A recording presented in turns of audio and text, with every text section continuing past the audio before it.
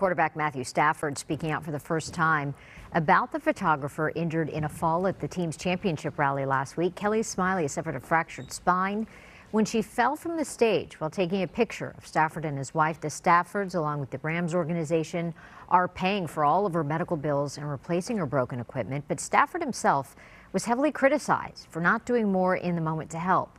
Yesterday on his wife's podcast, he apologized. That obviously happened really quickly and suddenly and unexpectedly, and Yeah. wish I had a better reaction in the moment. I didn't apologize to her for that, but glad that, all in all, she's doing all right. So one of those things that try and train your reactions to be a little bit better next time, and You learn from. Matthew's wife, Kelly, says he asked her to check on Smiley immediately after the fall.